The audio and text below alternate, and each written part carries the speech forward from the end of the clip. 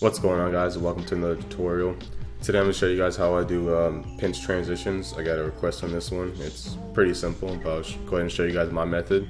There's other ones out there, but I think this is the simplest one, so because it's just one simple effect, and then I just scale the second one. But I'll go ahead and show you guys how I do it. Here's our raw footage. Okay, let's go to the first clip, and then just go to Effects, Distort, and Warp. Alright, as you can see, you got different warp styles here. What we're gonna do is the fish eye, and change the bend to 0. And now you're ready to keyframe where you want the warp to happen. So let's go ahead and put down a keyframe.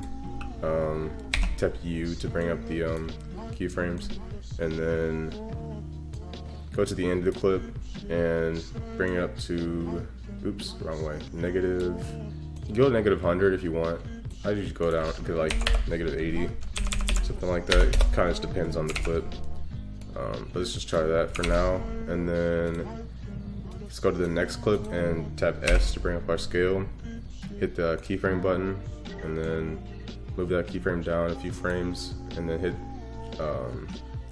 this keyframe button to add a keyframe, and then bring the scale up to let's try like 170, and then let's select both of these and press F9 to turn them to easy ease, and then go into our graph editor. So here we want it to scale in fast and then slow, so it looks smooth.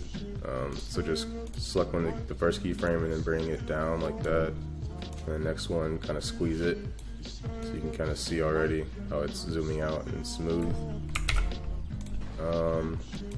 So let's take a look. You know, I might want this a little bit quicker. I think it's too slow.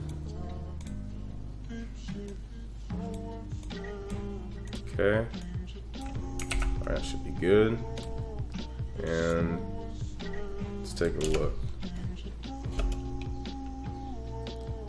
Okay, that's pretty good.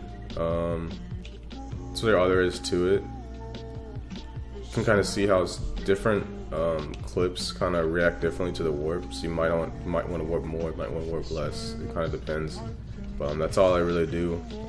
So leave a like if you guys enjoyed, and I'll see you guys next week.